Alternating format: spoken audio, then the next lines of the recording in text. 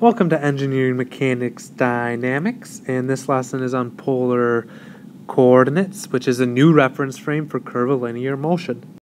And so now here's our new reference frame. Here's the path of the particle.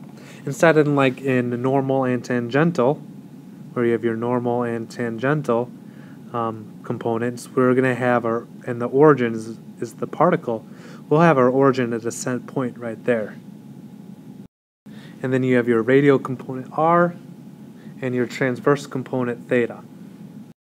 And so now here's the meat of what you're going to learn. And so here we have our radial component and our transverse component. And so use of r is the direction of increase in r when theta is held fixed. And use of theta, which is the transverse direction, is the direction of increasing theta when r is held fixed. And the last thing to notice is our position vector, which is r in the radial direction. So here's our position vector, and you can tell that that is in the radial direction. And now before we completely jump in, I'm going to talk about some definitions. And so now what is theta dot? We know what theta is. So theta dot is the rate of change of theta, or the angular velocity in radians per second, or RPM. And so now what do you think that is? It is the angular acceleration. And so we have theta dot, so that's the rate at which this is going around. And we have, which is the rate at which it's accelerating when it's going around. And what is r dot? The velocity with respect to r, i.e. dr dt. And so that's the velocity that this r vector is getting longer. And what is r double dot? Well, that's the acceleration with respect to r.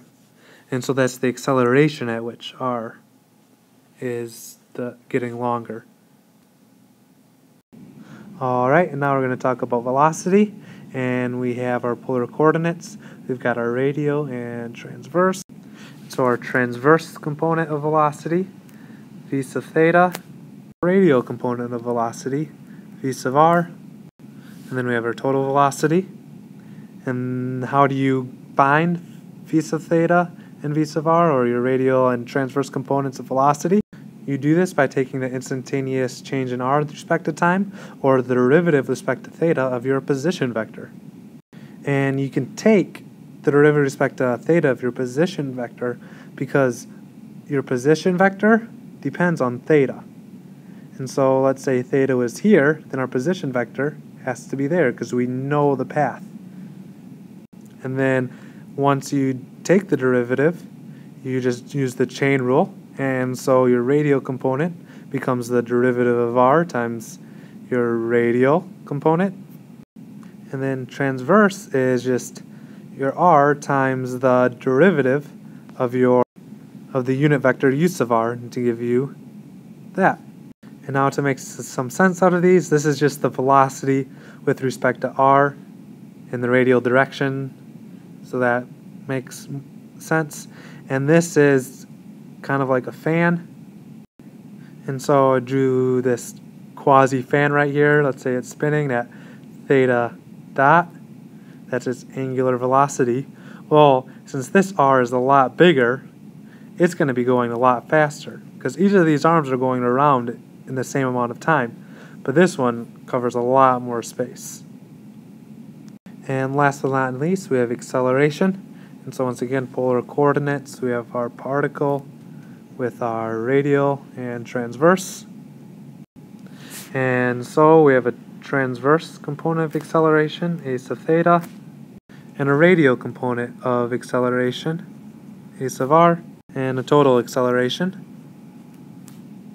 And then here's the idea. And so here we have our radial component, and so we have the acceleration of r out minus r times the angular velocity squared plus the transverse component, which is r times the angular acceleration, plus 2 times the velocity with respect to r times the angular velocity. And what do all these things have to do with real life or concreteness? So the acceleration of r is just the rate at which r is growing out.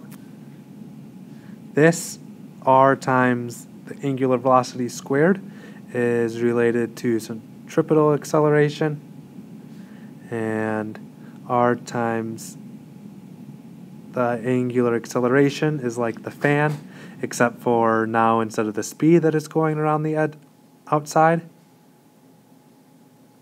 it's the acceleration of which it's speeding up or slowing down or along the outside. And then this might be a little bit more complicated to think about, but imagine a fan that is spinning and its arm is growing. So as its arm grows, the speed at the end of the arm is getting faster and faster because it's going the same speed at the beginning and it's growing at a constant speed, but the speed at the end is constantly getting faster, and a change speed is an acceleration. And so that's a transverse acceleration. Here are scalar components, our radial and transverse. Alright, now we're going to do an example. And so we have peg P, which is that peg right there. It's driven by the fork length OA, which is the dark blue fork, along the curved path described by r equals 2 theta. And so here's the curved path described by r equals 2 theta. So if 2 theta is 0, it's 0. At the instant where theta equals pi over 4, so right there we have the light blue r, and theta equals pi over 4 right now. Radians, the angular velocity and angular acceleration of the length, are 3 radians per second and 1 radian per second squared respectively. Determine the magnitude of the peg's acceleration at this instant. So we're given theta, which equals pi over 4, and the angular velocity equals 3 radians per second, and the angular acceleration equals 1 radian per second squared, and r equals 2 theta. Find the magnitude of acceleration. And so since we know all the transverse components, we're going to want to find the other radial components. And so r dot equals 2 theta, d's in the derivative with respect to theta, which equals 2 theta dot, so 2 times the angular velocity, and then the acceleration with respect to r equals 2 theta dot, or the angular velocity, and the derivative with respect to theta, which will end up equaling 2 times the angular acceleration. So now that we have those, the radial acceleration equals the acceleration of r minus r times the angular velocity squared, and that's going to become 12.14 feet per second squared, and the transverse acceleration equals r times the angular acceleration minus 2 times the velocity with respect to r times the angular velocity, and that equals 37.57 feet per second squared. And then you use Pythagorean theorem to find the magnitude of acceleration. And so A equals r squared, or the radial component, plus the transverse component of acceleration squared. And your total will end up being 39.5 feet per second squared. And so, like, all these calculations, I just solved them for you. You can plug in r double dot, which equals 2 times 1 radian per second squared, which is essentially 2 feet per second squared, because the radians are unitless. So that makes sense with units. So you can plug all this stuff in and solve it for yourself. I didn't go through that. Hopefully you learned from this lesson. And if you ever have any questions, don't be afraid to ask. Thanks.